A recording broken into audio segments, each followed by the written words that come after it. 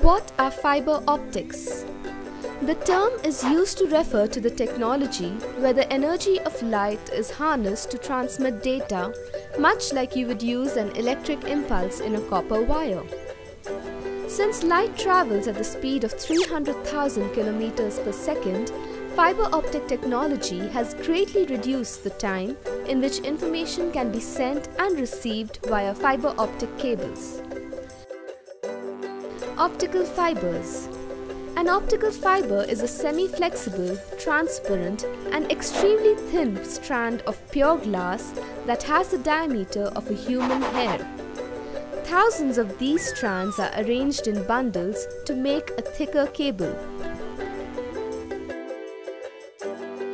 A fiber optic cable is made up of 5 parts. Strands of glass that are bundled together to make one single channel for light to travel, called the core. The diameter of the core dictates how much information can travel at once. A protective sheath or coating of silica called cladding, which increases the total internal reflection of the core and hence prevents data loss. A layer of plastic surrounds the core and cladding to reinforce the fiber core. The strengthening fibers around the coating give added support to the coating. All this is covered in the cable jacket like any other cable or wire. Fiber optic cables exhibit a special property called total internal reflection. This is where the cladding acts like a mirror that continually reflects the light ray along its path, even across twists and turns. How does it work? A transmitter is responsible for converting an electric digital signal into a light signal by changing its intensity and pulse rate. If the ray has to travel a long distance, it will have to pass through an optical regenerator which reboosts the strength of the ray by copying the message and sending a duplicate onward to its destination.